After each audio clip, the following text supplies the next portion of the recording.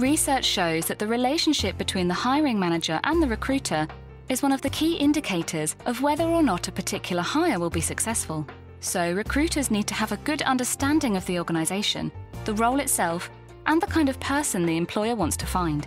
Know what it is that you want, be specific, be measurable.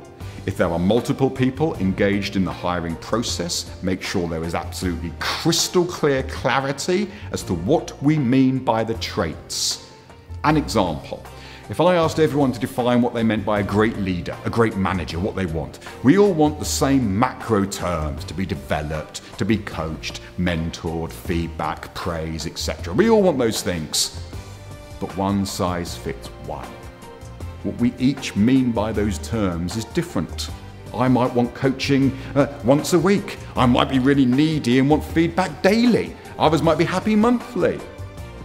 So if you have 3 people engaged in hiring a manager, and you don't define it specifically, they're all going to interpret it in their own way, and you'll get a different answer.